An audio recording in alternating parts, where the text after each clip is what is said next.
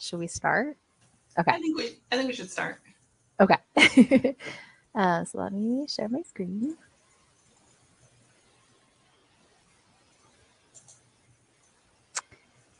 Okay. I'm sharing the link to our slides in the chat just because I know the screen is kind of small. So just in case you want to see them, it's there. But I will go ahead and get started. Okay, so hello everyone, and thank you for coming to our presentation today. We'll be talking about the theoretical framework of service science and how it can relate to alumni university library relations in specific regards to open access electronic theses and dissertations. If you think of questions as we talk, please enter them in the Q&A chat section, and we should have time at the end to answer a couple of them. But before we get started, we wanted to introduce ourselves. My name is Michele Gibney, and I am the head of publishing and scholarship support at the University of the Pacific. My fancy title means I oversee the IR, the OER program, and scholarly communications on campus. And I also used to work at NSU with Jaime. And my name is Jaime Goldman, and I am the lead librarian at the Nova Southeastern University Oceanographic Campus Library in Fort Lauderdale, Florida. I work with our graduate students in submitting and publishing their capstone theses and dissertations to our IR and ProQuest, and I'm also the ProQuest administrator for our university.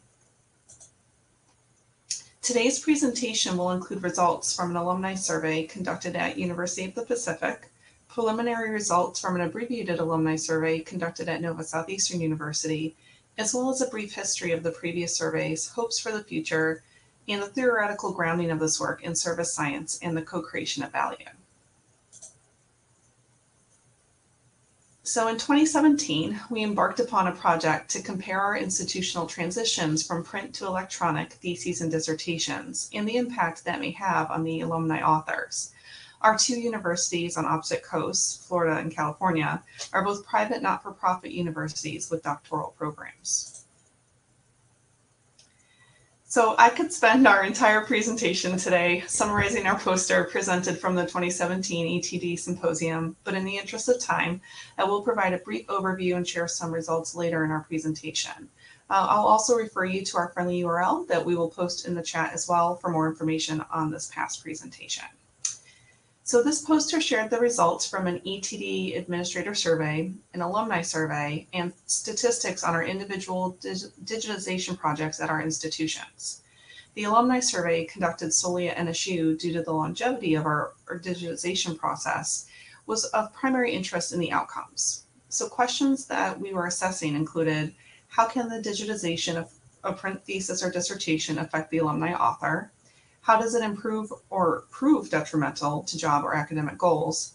How can it influence the research of others?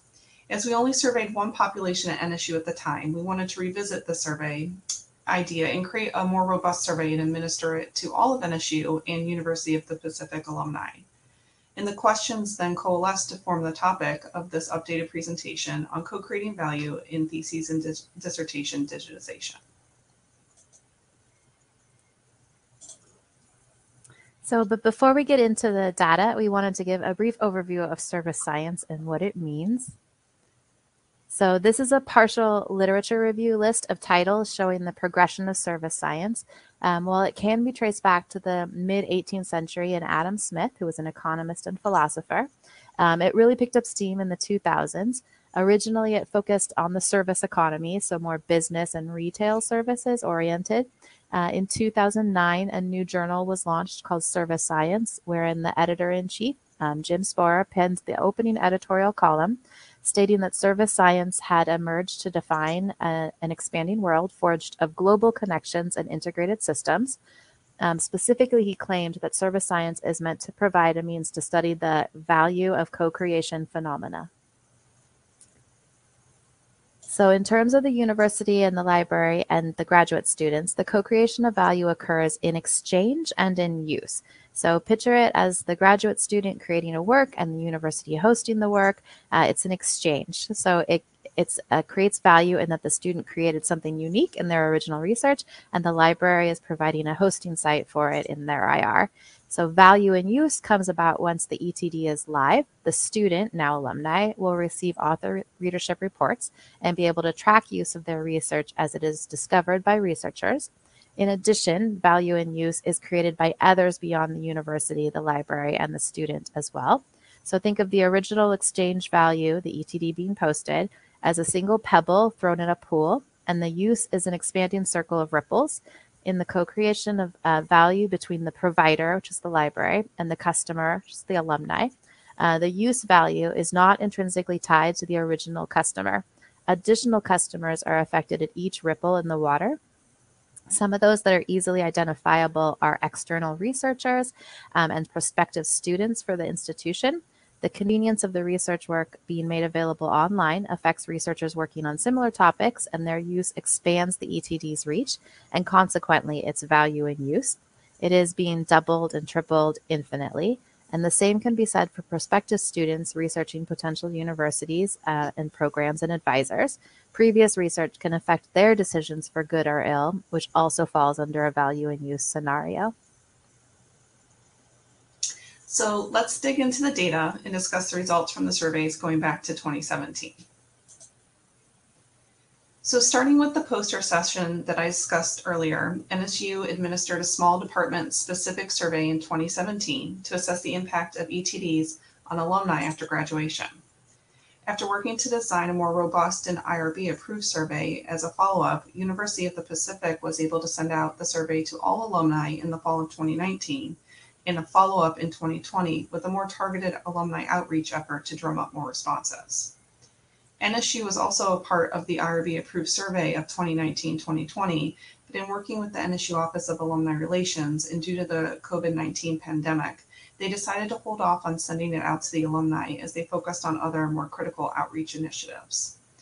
After continued communication with the NSU Office of Alumni Relations, they did agree to add one of the survey questions to a broader alumni survey that went out in the spring of this year. And we left the next survey wave open in hopes that the full IRB survey will be administered to the University of the Pacific alumni, or that was administered to the University of the Pacific alumni, can be sent out to the NSU alumni population within the next year. So here are the results from the 2017 NSU alumni survey sent out to the Oceanographic campus alumni and as seen on the poster shared earlier in our presentation. So we received 19 responses out of 129 alumni contacted, which is about a 15% response rate. 84% of the respondents graduated between 2000 and 2017. 79% reported working in a career related to their degree, and 10% had posted a link on their online CV or academic social network to their ETD. And the pie chart that you see shows how having their ETD online affected them after graduation. So the highly rated section of 9 to 10 stars was 15% of the responses, 21% rated highly at 7 and 8 stars, and 53% rated moderately at 5 to 6 stars. And luckily, nobody, we had 0% that was 4 stars or under, so no 0 to 4 stars. And we did receive some text responses from the survey as well. One quote was that they found it interesting how many times their paper had been downloaded and where it was downloaded from, referring to the readership reports. And another alumni called this an indispensable and efficient tool for showcasing their graduate work to a large audience. And they noted that they could not have reached as many people without having their work in the repository. Okay, as Jamie mentioned, Pacific completed 2 iterations of the same survey in 2019 and 2020. In the 2019 attempt, the survey was sent out by the Alumni Relations Department in November as part of their newsletter to all graduate students. I received a grand total of 14 responses from this survey, which was highly disheartening. It's possible that people might just have had other things on their mind as we headed into the holiday season and then obviously into COVID season. But I eventually decided I couldn't let the low response stop me. And I pulled a list of all the graduate students from 2017 to 2020 that I had email addresses for in the IR to email in September of 2020. So that was 224 individual email addresses. And that got a total of 42 responses, which brought me up to a a grand total of 66 responses for the survey. It's still not stellar numbers, but it's enough to make generalizations with. So you can see a lot of this is similar to the results Jaime got in 2017 with her 19 alumni responses. The majority of my responses, like hers, graduated after 2000. This could be because it's more likely we still had working email addresses, or it's just that they were more invested in caring about their ETD still, since it was more recent for them. For the 18% of responses I got that graduated pre-2000, most of them did not even seem to know that their ETDs were online in RIR. Based on their responses. So mine had a higher percentage of working in their degree field as a career than Jaime's, but I was also surveying more degrees than Jaime, who in 2017 had sent it to just oceanographic students. Mine went out to a multitude of different kinds of fields because I was doing it to all graduate students. And then I also had a higher percentage of alumni who checked off that they were sharing a link to their ETD on an online academic social networking channel. An online CV or an academic social networking channel. And this might be because I had more responses from 2017 to 2020 than hers. And online CVs like LinkedIn and academic social networks like ResearchGate or Google Scholar are more of a big deal in the last couple of years and used more frequently by those that are job hunting. And then the pie chart is very similar to Jaime's. We did get a couple of 1 to 2 star ratings without explanation, so I'm not sure how it might have been highly negative impact for them. But the majority of the responses, 64.3%, were neutral. Some were positive at 17.9%, and then highly positive at 16.1%, which is more of what we wanted to see, obviously. And then we also got responses to a question, the follow-up question to the on a scale of 1 to 10, how has it impacted you? The follow-up question was, can you share any details on that impact? How have you experienced the impact? And while multiple people said something along the same lines as alum number 3 on this, of how they didn't experience anything, there were also several instances where a positive impact was shared, such as expanding future research, getting a full ride PhD program, and receiving accolades from peers. So after talking with our Office of Alumni Relations for almost a year about the same IRB-approved joint survey from our 2 institutions, I was able to tag on to a short NSU alumni survey that went out in the spring of 2021. I had to pick one question from our longer survey and wait for the results, and it actually ended up being a mashup of 2 of the questions. And 24% of the respondents who took the survey were graduate students who had published their thesis or dissertation somewhere. So the question that we were able to ask was, if your NSU thesis dissertation is published online, either via NSU Works or ProQuest Dissertations and Theses Global Database, how has having your thesis or dissertation online affected you post-graduation? So of those who published and answered this question, 46% noted a positive impact, 54% noted a neutral or no impact, and this could also include people who may not have answered the question because they don't believe they required it, and less than 1% noted a negative impact. So unfortunately, with just this one question, the results left me with more questions than answers. So I do hope to be able to still administer the full survey via the alumni office soon. And this slide shows the ETD downloads of over 5,000 by location globally, with NSU represented by the darker blue dots and University of the Pacific by the lighter blue dots. And this shows the global ripple effect the ETDs from our institutions have in the co-creation of value. It is the hope at both institutions that the co-creation of value in this project will advance alumni relations with their alma mater and increase use and reuse of the research by additional parties, furthering the scholarly communication lifecycle and involving disciplinary knowledge. From here, we hope to reach more alumni from both institutions, especially NSU, with our survey and possibly partner with other institutions to compare our findings as well. And we both have anecdotes demonstrating the impacts from our alumni. My library was contacted by a peer reviewer in the final stages of approving an alumni's first peer-reviewed publication in a scientific journal.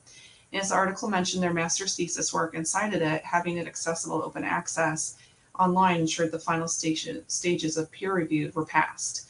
Both the reviewer and the alumni informed us that without their ETD digitally available, the publication would not have made it through the peer review process. And then one of our 2018 graduates wrote his thesis on the experiences of Black Americans in visiting national parks. And during the summer of 2020, due to the reckoning of social justice and the upswing in the Black Lives Matter movement, his thesis became very popular and was cited in multiple news articles. It was used in social media posts, and he was invited to give quotes and presentations. My library invited him to give one of those presentations during our library research talks, which was really amazing. And he was then also invited by Pacific's graduate school to give a presentation during their research lecture series for current graduate students as well. So you can see the use value of his thesis was astounding and led to us co-creating new moments of exchange value, as of course both of those presentations were recorded, are now available in RIR. So as Jamie mentioned, we are hoping to continue this research due to forces outside of our control, namely COVID-19 and some alumni relation office things. We have yet to perform a survey at the same time or the same survey. However, we are hoping that perhaps next year or the following, this will change and we'll be able to jointly survey our alumni comprehensively. We would also be interested in speaking with other institutions who might want to take part in the survey as well in the interest of gathering additional data. So if anyone here is intrigued by that, please feel free to follow up with us. Our email addresses are on this slide. And we will now answer questions that might have come in the Q&A box. And so there is one from Kayla. So how did you get the email addresses for the alumni for the surveys? So for the one that went out from the Alumni Relations Office, they have access to email addresses for all alumni.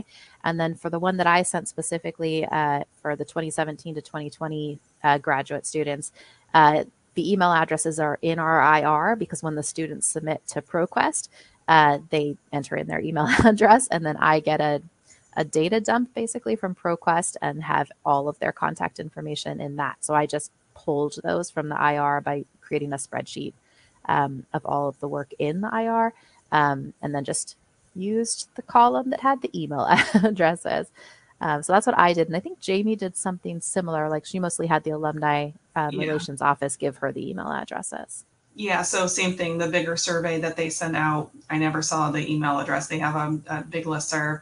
And then we also use the IR download of the contact information, but we also contacted the alumni office and found out that a lot of the information is very out of date. They had multiple addresses on file, multiple emails. So we actually helped them clean up their database as well.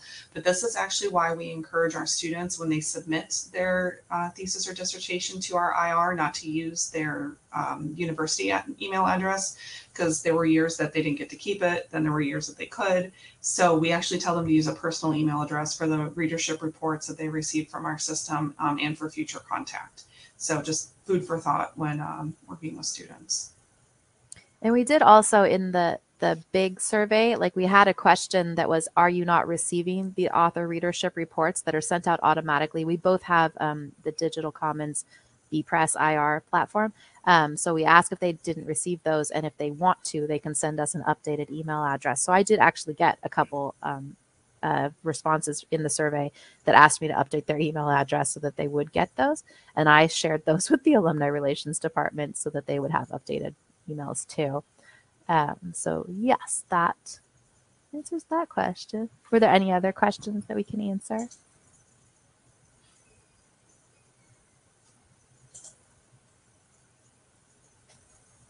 And like we said in our presentation, if you guys are interested, we did post some links in the chat that gets you to more information about what we talked about today. And feel free to reach out to us if you're interested in more information or partnering on a survey in the future.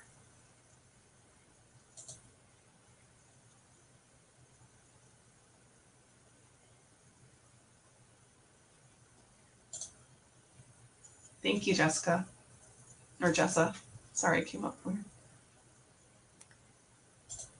All right, and that, I guess if no one has any other questions, we will let you go a minute early. Thank you again for coming. Thanks, everybody.